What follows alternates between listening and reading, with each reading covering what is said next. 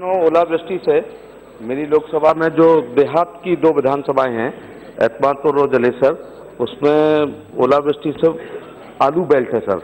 हम 70% हिंदुस्तान का आलू पैदा करते हैं। उसमें इतना बड़ा नुकसान हुआ, मुझे जाने का भी मौका मिला।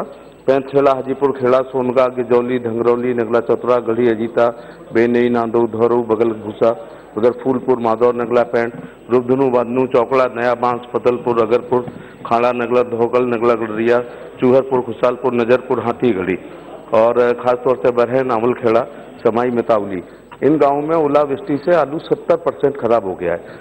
3 दिन पहले बारिश हुई, फिर 3 दिन बाद ओले पड़े तो नीला हो गया है, खुदने में मिट्टी आ रही है। कोई अलग से केंद्र सरकार अगर सहायता कर सके, क्योंकि फसल बीमा में जानकारी के अभाव में लोगों ने नहीं किया है। ये एक ही फसल आलू की वहाँ पर होती है, उसके ये सरकारी नौकरी तो है नहीं है कि आंधी बरसात तूफान आए 1 तारीख को तनख्वाह जरूर मिलेगी। किसान पूरी तरह बर्बाद हो गया है।